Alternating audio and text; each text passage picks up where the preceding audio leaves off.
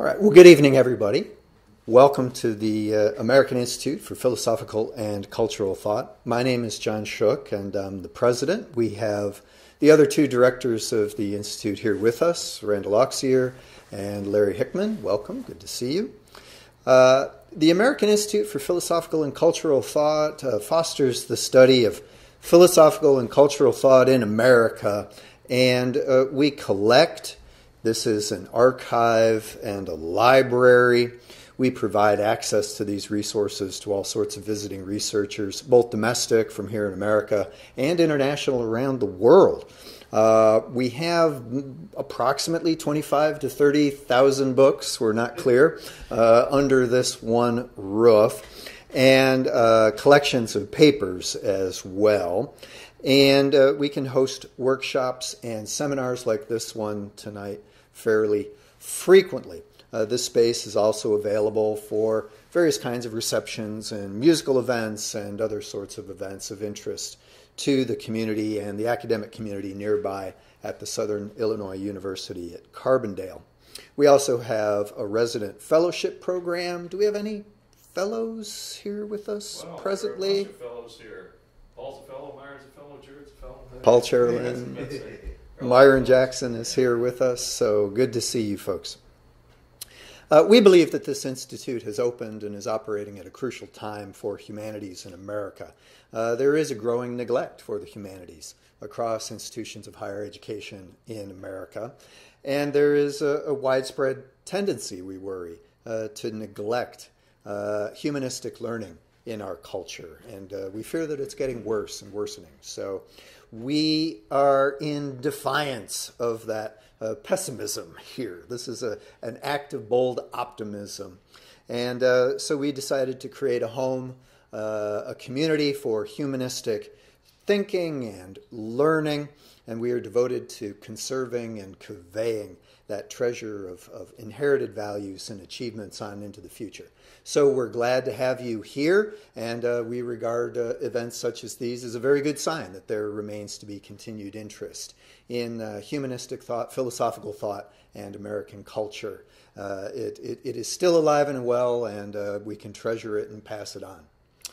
So the next person who is going to speak is Randall Auxier, who will do some further introductions. Thank you very much for being here. This is a cookie.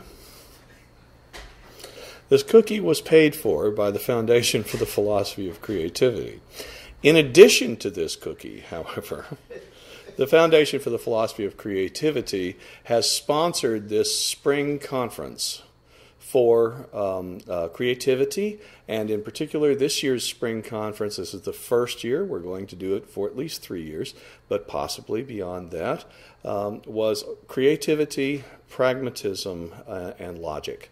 And so we've had an afternoon of papers on the topics of creativity, pragmatism, and logic. And the Central Society for the Philosophy of Creativity, which is being restarted as of this evening with this ceremonial cookie, is going to be having a spring conference every year here. The Foundation for the Philosophy of Creativity has partnered with the AIPCT for lots of different programming, including a summer dissertation fellowship. The first one was this past year. We've got another one coming up this summer, and that has been a very successful program. The Hahn Lectures, the fourth of which was this past summer, and the fifth one will be this next summer. Ken Stickers will be our Hahn lecturer, and I look forward to a full day of activities associated with that. And on into the future, the Foundation for the Philosophy of Creativity intends to interact with AIPCT and to promote the study of creativity, especially the philosophical study of creativity. Foundation for the Philosophy of Creativity and its associated societies, Pacific Division, Eastern Division, this one, was started in 1957 by William S. Minor, who was a professor of communication studies at SIU, a rhetoric professor essentially, but the philosophy of communication was his specialty. And those societies have carried out important research and have facilitated important research now for 62 years. And so we intend to continue that, and we intend to continue it here. And so it's natural, given that the foundation and these societies were started at SIU Carbondale, that they should continue to be based here and continue to do their programming here. Okay, so welcome to Session 2, the Spring Conference on Creativity. And our second speaker is Myron Jackson, who holds the Bessel Family Endowed Chair of Ethics and Religion and Society. Right. In the philosophy. It's a long title. Yeah. At Xavier University in Cincinnati, and so Myron got his PhD some time ago here at SIU Carbondale, and has been the itinerant scholar in demand in upper Midwestern states since then. So I'll turn it over to you, Myron. Thank you. Mm-hmm. Thank you for coming, and it's a pleasure to be back again. I was just here last November doing a keynote. So it is an honor to be here. I'm very thankful to the Institute and all their support. I'm thankful to Xavier University as well for allowing me to do this research. So I want to present a paper today entitled Seeing Without Being Seen, a look at pragmatic Afro-Logic behind the veil. And I have 4 quotes that I want to read, but let me start out with just 2 quotes, and then I'm going to be doing some reading and some talking. So my first quote is from Marx in his Louis Bonaparte, and he says, Hegel says somewhere that great historical facts and personages recur twice. He forgot to add once as tragedy and again as farce. And then our key quote for today comes from W.E.B. Du Bois, 1903, The Souls of Black Folk. He says, after the Egyptian and Indian, the Greek and the Roman, the Teuton and the Mongolian, the Negro is a sort of 7th son, born with a veil and gifted with second sight in this American world, a world which yields him no true self-consciousness, but only lets him see through the revelation of the other world. It is a peculiar sensation, double consciousness, this sense of always looking at oneself through the eyes of others, of measuring one's soul by the tape of a world that looks on in amused contempt and pity. One ever feels his two-ness, an American, a Negro, 2 souls, 2 thoughts, 2 unreconciled strivings, 2 warring ideals in one dark body, whose dogged strength alone keeps it from being torn asunder. So that is the famous quote of double consciousness. Two-ness comes natural to human beings. This is me. In this paper, I will argue that Du Bois's phenomenology of double consciousness and its gift of second sight details a pragmatic logic rooted in Pan-African experience that has been democratized as a necessary way of life for us all. Double consciousness is a normalized operation for humans interacting and mobilizing themselves in our infospheres and ethnoscapes of today's cultural exchanges. Before the splitting of the atom, Du Bois articulated the inner workings of double consciousness, detailing its advantages and disadvantages, its curses and its blessings, brought on by the trauma of transatlantic slavery and colonialists' crimes against humanity. Du Bois failed to see, however, how Europeans emerged from a double consciousness peculiar to themselves as well. After all, Anglo-Saxon is already a kind of hybrid. It's already a kind of mixture. It's a kind of negotiation and compromise, so to speak, of the different English and Scottish sects. Moreover, while African Americans endured and experienced this tensional struggle at the heart of human identity, Europeans only reluctantly and implicitly recognized double consciousness by coming into contact with forms of white freakishness and self-disenchantment. What Du Bois cleverly discerned was gradually realized to be the basis of human nature for 21st century post-Kantian philosophical anthropology. Personal identities are more like processes of complex rather than simple unities. Identities are not ready-mades, I will argue, and therefore they cannot be put into abstract caricatures of who we are. I want to argue that we are all not individuals, but individuals, and this kind of individuality is what allows us to avoid these kinds of ethno-narcissisms and perverse nationalist egoisms, as you were talking about, Matt, earlier. A reconsideration of Du Boisian phenomenology helps us take seriously the complexities of that identity plays in our world and appreciate the rich and dynamic ways in which doubled existence of blackness contributes to and conditions how we understand and ritualize identities today.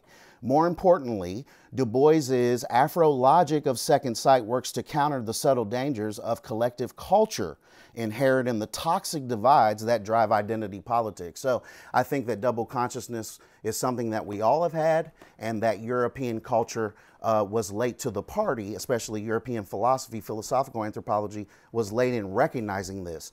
But it was Du Bois who was able to express and articulate it in the experience of African Americans in an explicit sense that give us an awareness of it. So I want to start with an analogy. The British naturalist William Harvey is known for his revolutionary theory of blood circulation. What a lot of people don't know is that the heart was taken at the time to be the central organ, directing all things of the body, absolutely without any internal needs of its own, and essentially was analogized with the different omnis, the logic of omnis that you had in medieval theology when God was talked about. The heart, as this kind of God, was demystified under Harvey's microscope because he surprisingly revealed how the body relied on an intricate network of veins. These conclusions brought the supremacy of the heart down, and in dethroning it, there was a realization throughout Europe. It was a warning to popes and rulers that absolute monarchy was being replaced with constitutional monarchy. And so I want to use this analogy to say that just as the heart was desanctified in the 17th century, the self has undergone a similar fate in the 20th century. And one of the greatest American public intellectuals, W.E.B. Du Bois, articulated that through double consciousness, representative of the psychic wounds that African Americans experienced. Based on this juxtaposition of double consciousness, we now have a full radical notion of subjectivity. Don't got time to go into it in this paper, but I want to suggest that it may be a superjectivity related to Whitehead's language, but that's for another day. The self and other of classical metaphysics, a kind of pre-Nietzschean notion, fused to represent a mutual immanence of embodied bi-unity of consciousness. This is to say that we're already couples with ourselves, that we're already in a kind of relationship with ourselves, whether that be as a student and teacher, whether that be as a trainer and a trainee, whether that be as a chef and a patron, etc. They reinforce and complement each other, these various couples that make up our identity in these personalized ways. Selves and others are not really opposites in the sense of the law of excluded middle or in the law of non-contradiction. Yet they are rather real contrasts rather than opposites that are excluded. We are already others, and if we want to continue to call them this, whether knowingly or not. This division or two-ness speaks to the nuanced realities of self-consciousness that its German idealist progenitors could never have fathomed. I want to argue that they didn't go far enough because they believed so much in the dialectic that they didn't realize that two-ness actually implied a kind of inversion of the dialectic. Historically, the concept of selfhood, I want to suggest, has been a sort of fiction, and its costs are seldom considered. There is a strong case to be made that such fictions are necessary for human beings in the same fashion that Aristotle argued that imitation is natural and good for us. We desire that the artists portray us being younger or more attractive or thinner than we actually are. Some of this is healthy for human existence, the only animal that wears clothes. But we have to be mindful not to lapse into destructive fantasy or those imaginative propositions that inhibit our potential for freedom or possibility within our own identity. So I want to argue that we have much richer or more vast notions of identity that are usually shut down through this kind of either monotonic or bivalent kind of approach that doesn't see the plurality of identity. The uncertainty and the decentralization of power that has erupted in the post-Cold War world or climate of geostrategic politics has spawned a kind of psychosocial movement of fear and powerlessness. But what I want to suggest is that we are witnessing the demystification of social conventions and unmasking systems and institutions of established hypocrisy that the individual self or modern subjectivity is a part of or is a result of. And also, I believe, facilitates it or continues to perpetuate these attitudes related to, in a broad sense, psychosocial phobocratic tendencies or fear-laden. What I mean by fear is, let me be clear, closing oneself off. This identity that doesn't reach for these possibilities and doesn't see this kind of matrix of couplings or of selves falls into a kind of self-enclosure, into a kind of misery. As Du Bois pointed out, to possess double consciousness is a blessing in disguise, mainly due to the fact that by Judeo-Christianity's own reckoning, holiness is identified with humility or mental shallowness. So I want to emphasize this point here, and I'm going to read a quote. The holy man must not know about his own situation, even though he is the first who should know. Holiness seems attainable only at the price of a kind of mental shallowness, as it is incomparable with self-reflective individuality, a trait that, as a remark by Luhmann, the communication theorist, the saints share with the heroes in the modern novel.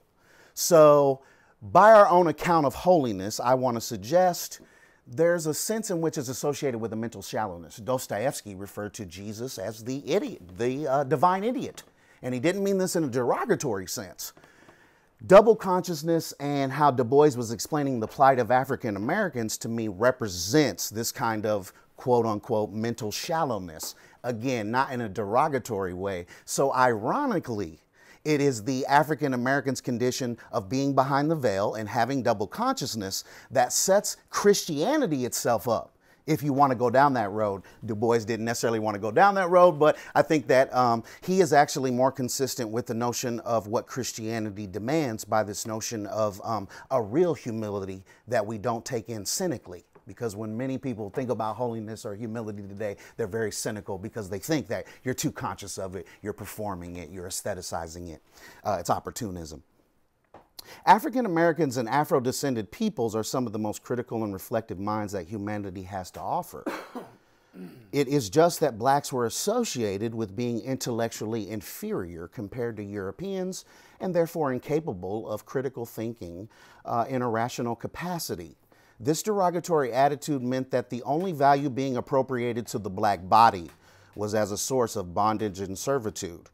And another quote here, the slaves were the martyrs whose toil made progress possible. This is from Whitehead. There is a famous statue of the Scythian slave sharpening a knife. His body is bent, but his glance is upward. The figure has survived the ages, a message to us all of what we owe to the suffering millions in the dim past. And it's also something I want to point out is how we usually don't know the names of the lynching victims or of these slaves. And there's a sense in which that invisibility thesis that extends from Ralph Ellison, to me, speaks to being pregnant with these possibilities of the matrices of selves, and therefore there's a richer sense of self-disclosure there, rather than in this prerogative of subjectivity that you get within the European modern traditions.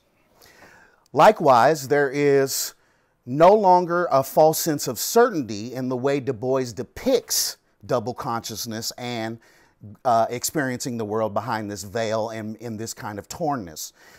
Because it is presupposed that there's a kind of crippling and a kind of blinding in our appropriations that has to be taken into consideration. This actually makes us more anti-fragile. rather than fragile. It is when we turn to ready-made identities that a certain fragility emerges of having all of our eggs in one basket, so to speak. African Americans internalized the Lord bondage dialect that you get in Hegel with the freed up versatility of thinking compared to the prerogatives of a unified self-consciousness. So what I want to suggest is that African Americans, like Du Bois said, had internalized the Lord bondage relationship that Hegel articulated. And I want to suggest that we have all done this in our own ways, not just the African American.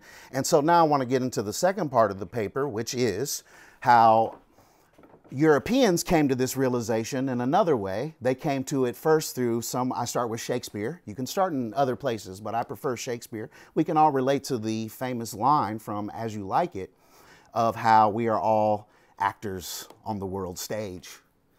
And this acting on the world stage ends up trickling down into the 20th century, and you get the little-known philosophical anthropologist Helmut Plessner. And Plessner is famous for coming up with the idea that human nature is based on eccentric positionality, that we are all eccentric, that what we have is not only ourselves, but a positing of ourselves, almost like a mirror image reflection of ourselves, and therefore we talk to ourselves, we perform for ourselves, etc. This has been largely accepted and incorporated in many different philosophical anthropologies of the 20th century, and this is how, over time, Europeans have accepted this two-ness. They have accepted this doubleness within that is constitutive of human nature. So there was a great flaw in Hegel's exquisite account of self-consciousness that Du Bois relies on. The African-American philosopher William Ferris acknowledged that both Du Bois and Hegel implicitly assume that only a particular kind of a recognition will suffice to register what a supreme picture of self-consciousness looks like. They did not envision that you are being observed by an unfriendly other.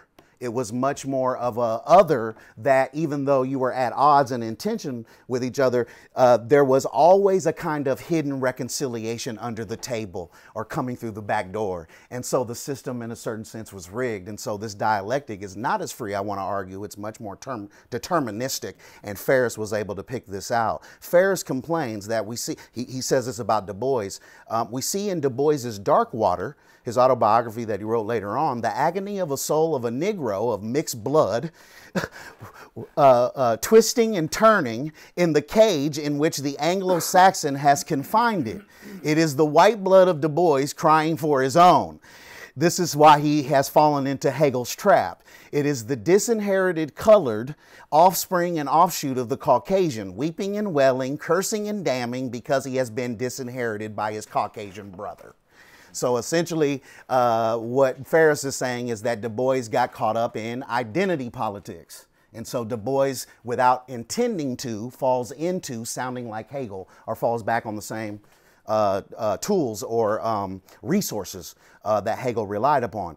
Du Bois failed to see how Europeans formed their own kind of double consciousness too.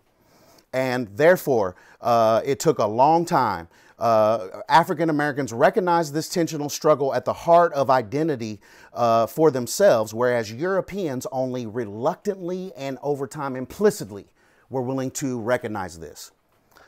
Plessner described this eccentricity of humans, which is our capacity to place ourselves next to ourselves, to occupy a double immanence of self and other, but an other that potentially is unfriendly. Looking back with the gaze as if one were in a constant present of the unfriendly other, the power of the image and the reflection in the mirror function in the light and the glass to draw a contrast that shapes the contours of any experience related to our identity. And this must be taken into consideration when we engage in exercises of self-examination. Can we imagine anyone who would want to be anything other than bilingual or trilingual today? Anyone who wishes to have a liberating effect on humans in a specific sense must be not so much an envoy with a transcendent message as a human being whose directly evident otherness fully replaces the bringer of news from beyond in a real presence. What are our civilizations other than operations that want to extend cultural influence in further, faster, and higher ways? And this is the same thing I believe with regards to our identity and with regards to our freedom. So it's always troubled me how we actually inhibit or work against the riches that are here that are suggesting. Admittedly, it cannot be overlooked that philosophers have articulated several paradoxes around individuality and identity that are beyond the scope of this paper, but they are interesting nevertheless. For example, if I consider what an individual is from the philosophy of biology, we might ask, do we take the human being to be a free entity in its existence with microorganisms, or should we understand each microorganism as a separate entity? It's very difficult, if not impossible, to untangle this web of agencies in a non-arbitrary fashion. Philosophers will continue to grapple with these difficulties, but my aim is to show how much these efforts converge to critique unilateral and nuances of conflicting loyalties. One of the important tasks that philosophy must confront. If the last few centuries have taught us anything, it is that identities are anything but simple and trivial. By appealing to a plural form of relational identity to get at the values of subjectivity, along with a kind of ironic relationality, we can abandon the notion of self as a vacuous actuality in Whitehead's terminology, what we were talking about last paper. So, individuals and multiple personalities. I want to quote from Nietzsche's We Philologist. It is a book that was posthumously published in its volume 8 in his collected works. And Nietzsche says, quote, "Vanity is the involuntary inclination to set oneself up for an individual while not really being one. That is to say, trying to appear independent when one is more likely dependent. The case of wisdom is the exact contrary. It appears to be dependent or interdependent in reality rather than independent." Nietzsche's diagnosis, this is me here, Nietzsche's diagnosis on the pathology of Western individualism has still not been felt and appreciated to this day, I contend. But it is just as significant as the off-sided announcement that God is dead, and probably more so. I think it's more relevant, actually. Being individual may be a useful fiction, as in court cases for corporations, but it is often a hindrance and just that, a fiction. There are no individuals, really, because none of us can claim to be uncut or undivided. When I say incomplete, it means non-complete. When I say indirect, it means indirect. When I say individual, it means not divided or uncut. And to me, that's unrealistic, and you're really dealing with, well, like Carl Becker said in his book on the 18th century philosophers in the heavenly city, that you're really talking about yourself. But you project this kind of natural rights, human nature doctrine that you universalize, but you're really talking about your specific self and claiming to be talking on behalf of all people. Deleuze picked up where Nietzsche left off and moved beyond the concept of individuals. Instead, he proposed that humans are more accurately described as dividuals. We are cut and divided in many ways, and this gives us the historical routes that comprises our real identities. Identity cannot be thought of as just a subject-object predication, but develops from a logic of subjects that manifest superjects, articulated in Whitehead's philosophy. Identities in the conventional sense are constantly and continuously postponed, is what Deleuze said. It is not a matter of whether or not the self will become the other. It is already assumed to be the case, and more fundamentally, the question involves how we will go about acquiring such identities and divided loyalties. So I want to move to the last section of the paper where I discuss this, where I get into identity politics, being torn in different directions. So social psychologists have a term that refers to when you have it's called the stereotype threat. When you have the presence of a threat, a harm, or just the lack of a peace of mind because you believe you're in the presence of racism or discrimination or sexism, the idea is that you will underperform, that you will work against yourself. And what I want to suggest is double consciousness is a way for us to combat this kind of stereotype threat that immediately takes over our psychosocial attitudes, and it gives us a kind of anxiety that makes us close down, and we become manipulators of others. And this is what identity politics is, I believe, in a lot of ways, is platforms for hate as well as manipulating others through your own social enclosure. And so in a recent episode of Hidden Brain, they had the chance to interview Annie Duke, who is a famous, believe it or not, poker player. She won $2 million. Now, it is said that the world of poker is less diverse than the UFC. There's more women in the UFC, supposedly, than who play world. It's a man's world. And so what they were interested to find out how she reacted to the stereotype threat in these very tense situations where there's a lot at stake. And so you might conclude from the poker world demographics that it has been ungendered compared with other high-profile sports. She retells her journey working hard to be accepted and victorious by her male competitors. Stereotype threat allowed her to categorize 3 types of players that she was able to identify based on how they would treat her as a girl. And here they are. Number 1, there was the self-interested chauvinist. This was the person who was willing to do whatever she wanted in order to get her to like them, to get approval from the other in the eyes of the stereotype threat. And so she was able to easily manipulate them, or at least she felt like they were never being sincere, and they were just looking for an opportunism or pleasure out of her. The second type is the deflationary chauvinist. These are my categories. I've labeled these categories this way. The deflationary chauvinist assumes that all the stereotypes about that race or about that gender are true. And therefore, they always lowball, they always assume that you are behind and that they're always 2 steps ahead. And so she said that these people were very passive and very, they were easy to take advantage of because they always assumed and prescribed a norm of inferiority and indecisiveness on behalf of who they were in the presence of as the other. The final chauvinist was the inflationary chauvinist. And this was the person who wanted to confirm the stereotype. So you couldn't bluff this person. You couldn't trick this person because this person was very careful. And their goal was to confirm that you were the inferior sex or of a lower inferior race. What all of these reveal to us is that if you fall into the stereotype threat trap, you actually live up to the stereotype. This is what she was saying, or this is how she felt when she was interviewed on Hidden Brain. I highly recommend that episode.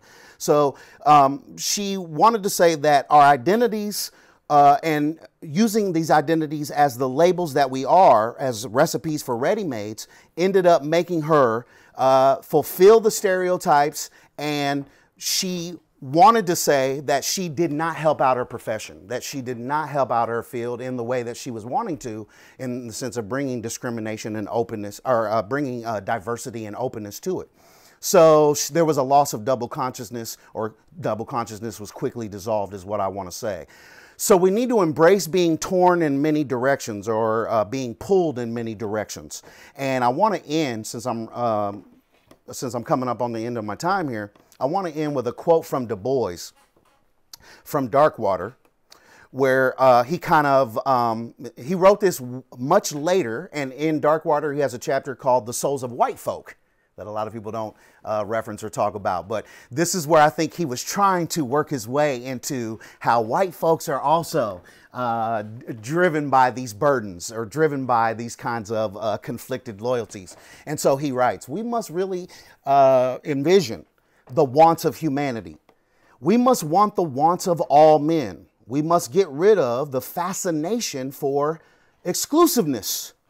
Here in a world full of folk, men are lonely. I think we can all relate to this in our age of connected isolation. The world's already digitally connected, but it doesn't seem like we're connected using boundaries and territories from post-Westphalia. The rich are lonely as well. We are all frantic for fellow souls, yet we shut souls out and bar the ways and bolster up the fiction of the elect and the superior when the great mass of men is capable of producing larger and larger numbers of every human height of attainment. To be sure, there are differences between men and groups than there ever will be, but they will be differences of beauty and genius and of interests that is not necessarily based on ugliness, imbecility, and hatred. And what I want to suggest is that individualism or modern subjectivity in this broad sense has contributed to the kind of exclusiveness that Du Bois worked tirelessly his whole life in a lot of ways to resist, to combat, to deconstruct. Thank you.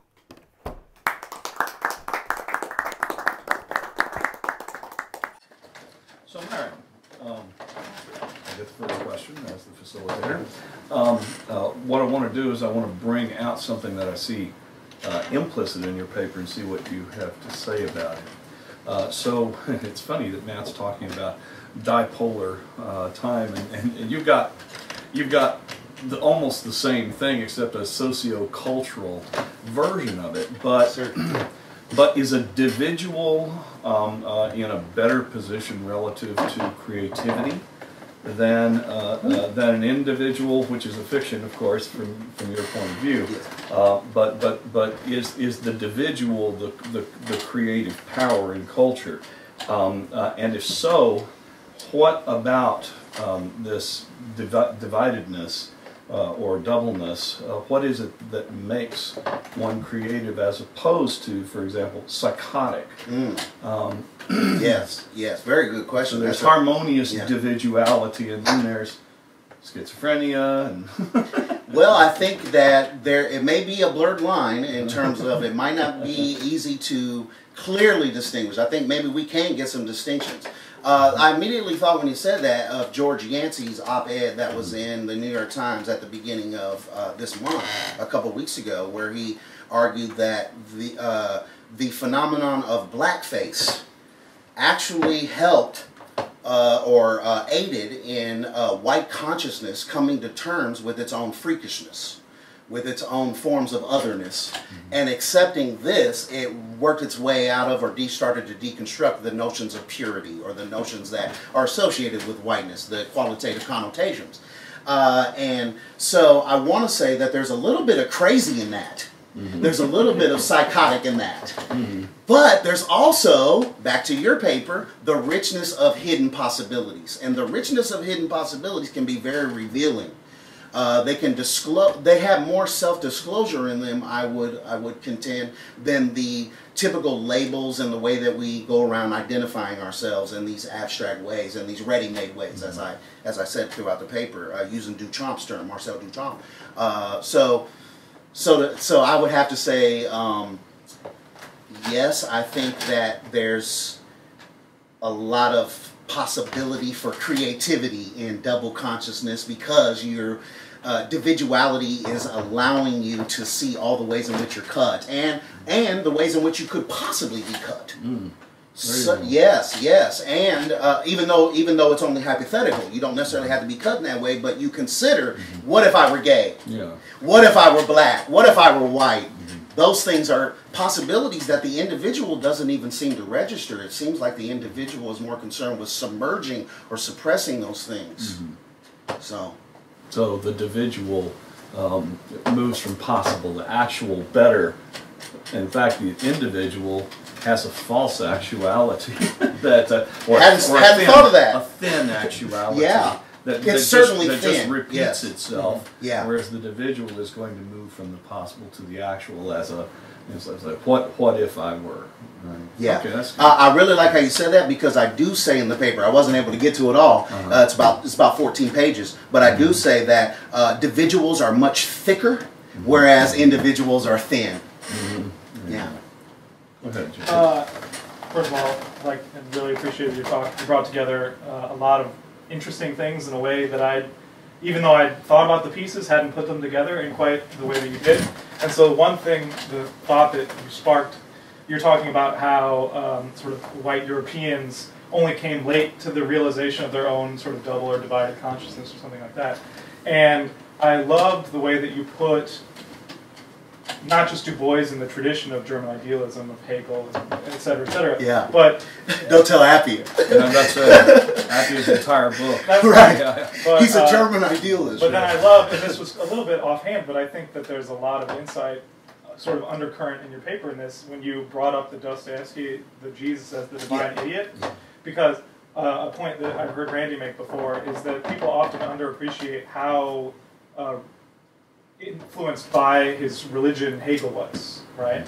And when you said that, it made me think one of the oldest examples of a double consciousness or a triple consciousness would be Trinitarian Christianity, right? Yeah. The existence of, I mean, not to psychoanalyze or do anything like this, right? But so two different individuals, three different individuals as one, and the working out of that, right? And then the way that Christians should have or could have or did not throughout history internalize that, and you have a voice inside of you that is the Holy Spirit and your participation in the broader community, et cetera, et cetera. Absolutely. And so I thought that was really interesting, and I love that you sparked that. Just want to say real quick that I actually argue, and I was alluding to this in my master's thesis, 127 pages back in 2010, that Protestant Christianity gives us a false sense of double consciousness with the two kingdoms doctrine and with the two swords doctrine, if you're familiar with Luther and Calvin. So I believe that that's a false Well, so, double and this is what I consciousness. wanted to ask, right? Because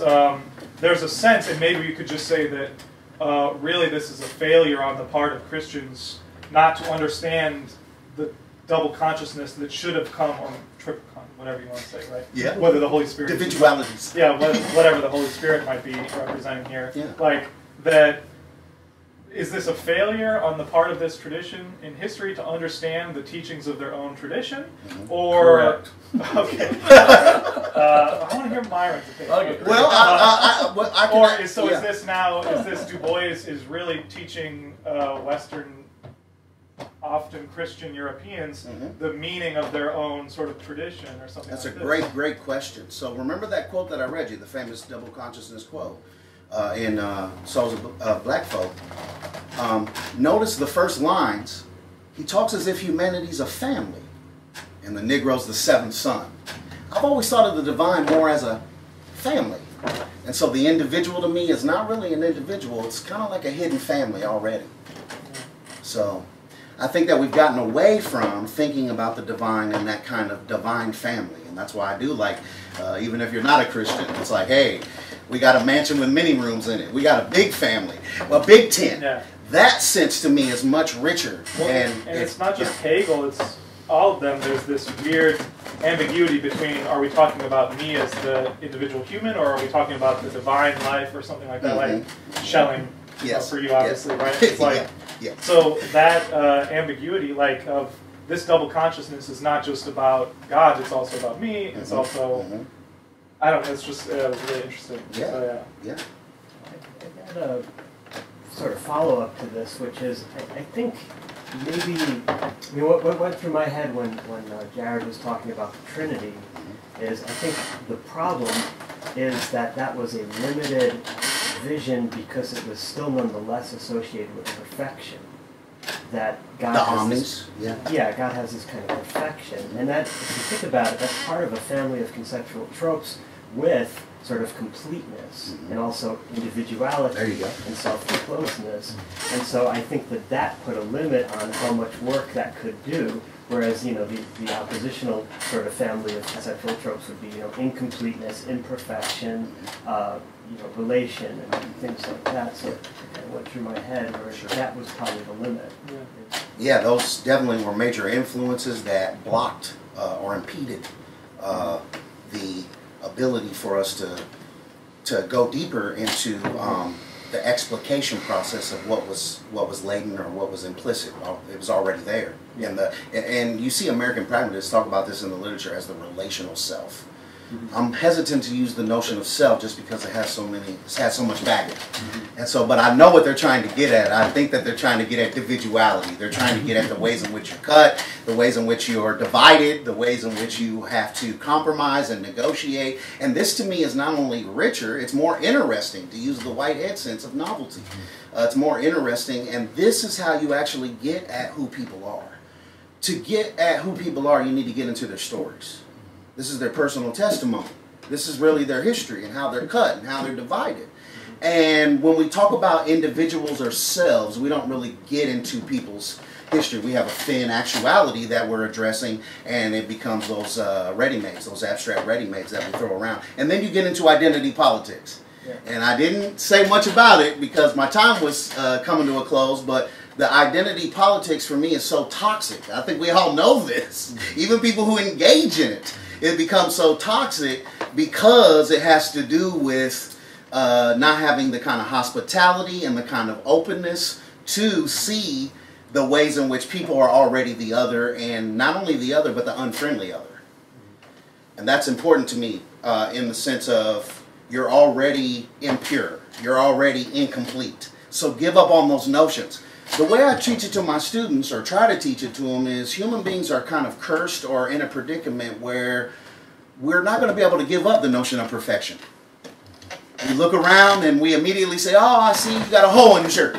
You know, or I see, oh, this isn't clean. You know, it's got some coffee on the rim. Why do you pick those things out immediately, right? It's almost as if it's innate in us to have a kind of standard that we are evaluating the world by and that we deviate from. Now, so a lot of people think the standard's shallow, and it may be, but you can't deny it's there. When you see a car going down the street, oh, it's missing a tail light, or something along those lines is what you pick out. That's a phenomenology of error in a certain sense. Mm-hmm. And so what's making us deviate, what's making us find the error, there's a deviation there. So I don't try to tell people to give up on, there's no such thing as perfection, there's no such thing as completeness. I think they're there. But they're more fuzzy, loose, vague modifiers or qualifiers for our experience, and they're not to be absolutized. And that's why I also think that Du Bois is not a German idealist, because I think he's trying to get away from the kind of absolutization that even Schelling, toward the end of his philosophical career in life, was trying to move away from as well. Yes, sir. Okay, so my page of questions notwithstanding, the most interesting two things that I want to bring up, or at least suggest to you, is in your critique of identity politics. I think there's a nice pairing with your earlier concept of individual and dividual that you talk about, which is the literal I-identity. I think you have an opportunity for an undenity there that pairs with the individual when it comes to the political aspect of it. So that's just my suggestion there, especially when you talk about identity politics being toxic. It's not just toxic with stereotype threat and what we do to one another, but there's an autotoxicity to it, where it's toxic to oneself to practice it as well. And this brings me to my question. Do you see, even in the case of stereotype threat, in that self-definition of being cut as the individual, in one way, do you see a creative implosion that's kind of the toxic counterpart to the creative explosion that you get when you are open to novelty? Is that still a sense of creation, only a toxic creation, or how do you do that? So I put it in a little different language, so see if this links up with what you're referring to. I talk about it in terms of, you talked about the heartbeat during here, and I talked about the heart as well. Contraction and expansion. This is more Schellingian in his speculative physics. So contraction in the sense of the implosion, and expansion in the sense of the explosion.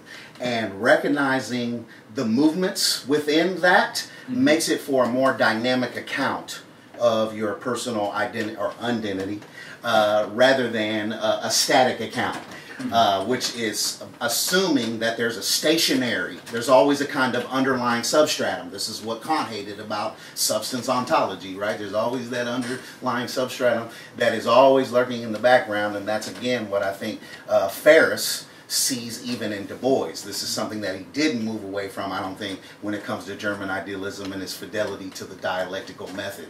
But I think that, I didn't mention this in the paper, but it just came to me that someone like Martin Buber and the I-thou relationship is trying to get at as well, this notion of implosion, explosion, expansion, contraction.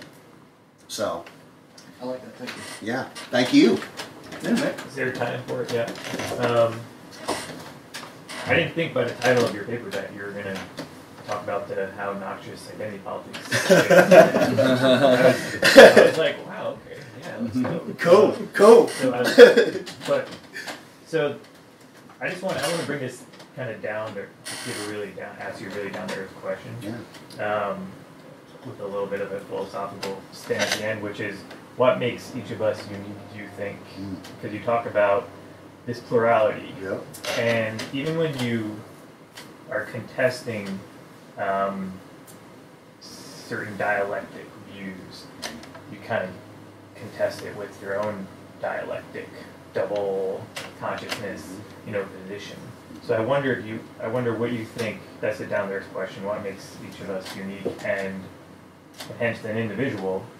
And do you think there's a premeditated or pre-conscious element to what does make us, each Excellent. You took the words right out of my mouth, because I was going to say that for me, individuality, and I'm just referring here to Whitehead's Adventures of Ideas, is immediacy, or like you were saying, the pre-mediated.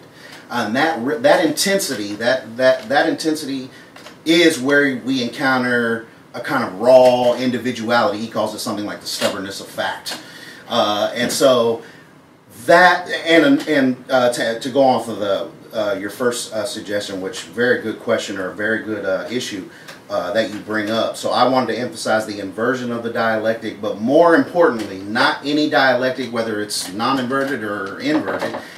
I believe it has to do more with our stories, so our biographies and the ways in which we are made interesting and unique. And our interest and passion. Yes, yes. And all of these things become a kind of matrix where the self is only a metaphor for all of that treasure of who we are. And so I see it as our biographies and our stories are the personalization. I do bring in the binary of the personal and the impersonal. It may be a little rough or cheap, but I think that once you get more into the intimate, once you get more into the personal, into one's stories, that's when you're getting more into something like individuality or uniqueness that we normally are associating with individuals. So, yeah, stories and biographies, and I think that's actually also how you rob people. If you want to mess with people and dehumanize people, Vico said you mess with the way they worship their gods and marry each other, and also how they bury their dead. I would also add to it, you don't let them tell their stories. Yeah. Yeah, that's a big problem. Yeah. Social media is a kind of problem in this sense, because it gives us the notion that you can always tell your story. But the way in which you tell the story, it becomes a kind of Benjamin mechanical reproduction, and it loses its aura. You use memes to tell your story. There you go. It starts losing its aura, and that's not really your story. Exactly. And I would say that I wouldn't necessarily outright blame those people for using memes to tell their story. They're wanting to be heard, and they think that these kinds of virtual digital lures are the way in which are going to be heard, even though it's not really their story. I would agree. It's a generic version, or a kind of impersonal version. But yeah, I want to emphasize that in telling the personal stories, they've been drowned out by the mechanical reproduction and losing of the aura of people being actually heard, being listened to. So I am working on a lot of research right now related to the notion of learning, re-listening again. I'm always hesitant to use again these days because of we've all heard again a lot. But you just used it again. Relearning to listen, relearning to listen, or listening again. So. Okay, well, I think we've hit 2:50, haven't we? Yeah, 2:52. Yeah, there we go. Thank you. We've got 8 minutes before the next session starts. Thank you, Myron. Thank you.